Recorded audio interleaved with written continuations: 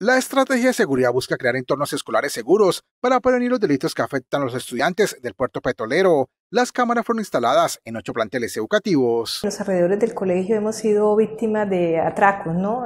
Personas del común, docentes, estudiantes han sido víctimas de personas que los han hurtado.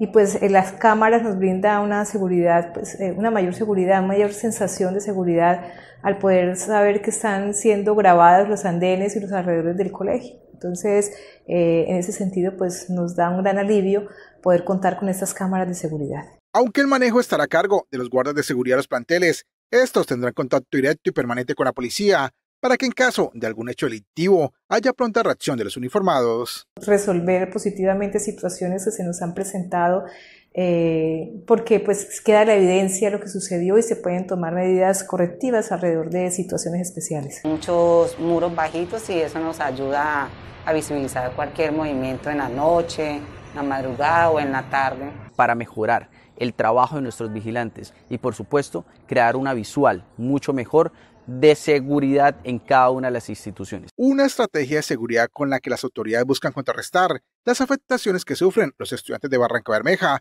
en sus desplazamientos a las instituciones educativas.